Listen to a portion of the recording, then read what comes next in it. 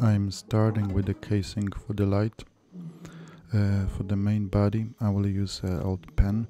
The bottom cover is just a small button I have found around. To cover small holes for the thread I'm using a piece of thin cardboard. For the top part I'm using an ending from the squeezable glue. It's just the right size and shape.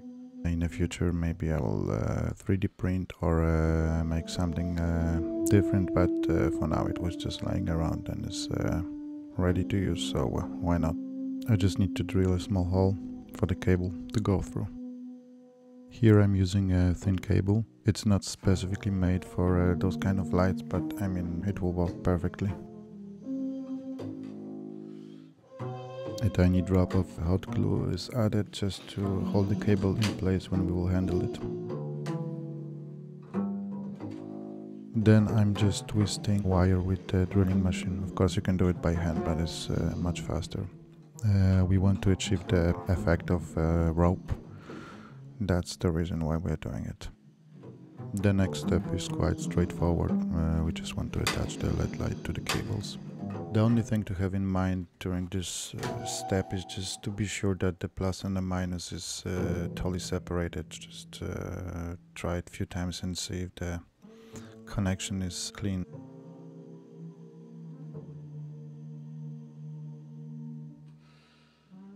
After everything is working, we can add the casing to the light. I'm just pouring some hot glue inside and then sticking the plastic tube on top, then removing access with the X-Acto knife.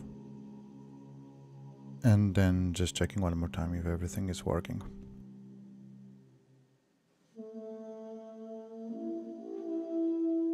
Okay, now we can move to some details, nothing fancy. I'm just adding thin strips of plastic card to outside just to imitate a metal casing around the lamp. It don't need to be perfect, we want to imitate an old and destroyed lamppost. Next step would be just to add more hot glue inside. I'm doing it slowly and just pushing it with the toothpick, just to be sure there is not so much air left inside. And then just gluing the bottom part in place, and yeah, that's it. Now we just need to make a rope on which the lantern will hang. I'm slowly twisting exposed copper cable around the encased one. It will help to create an illusion of rope.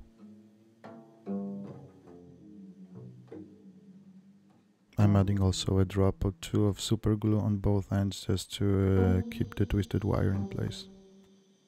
I'm checking one more time if everything is working. Yeah, it looks good, we can move forward. To start with the lamppost, I'm using a piece of balsa wood.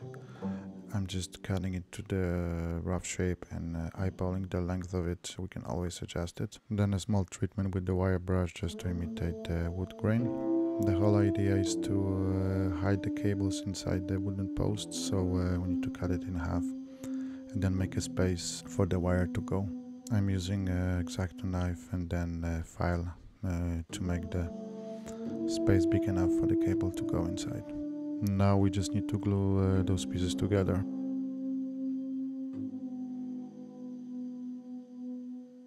The main wooden post is made in the same way. Wire brushing, cutting in half, making a space for the cable to go through. And then just connecting two parts together, like before. Let's add a small crossbeam just to make it look more natural.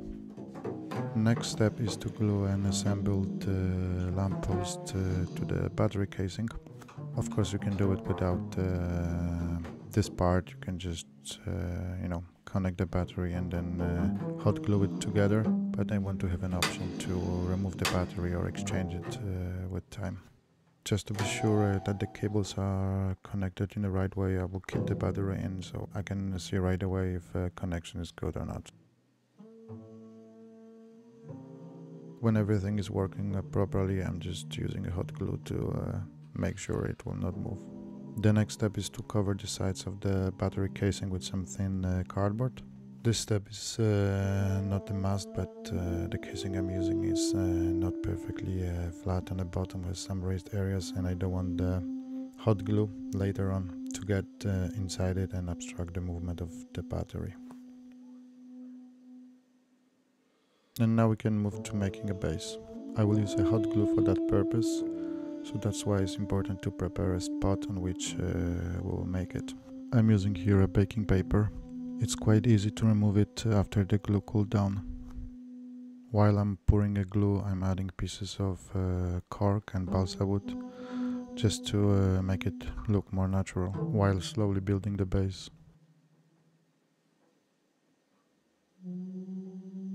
After a while, when the hot glue cooled down, I can gently remove the baking paper. As you can see, it's quite easy to do.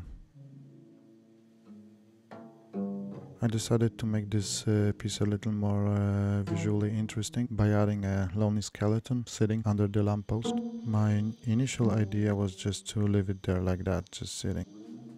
But after a while I decided it would be better to make it chained to the post. Someone just left this poor soul there to die in that horrible way.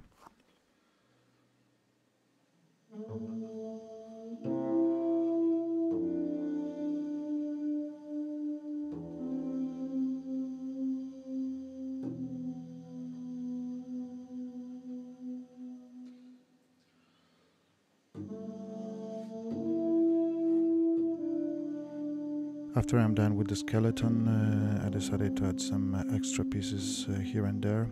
First of all, the spike on top of the lantern, and then a few smaller pieces, which should imitate the nails holding the wooden pieces together.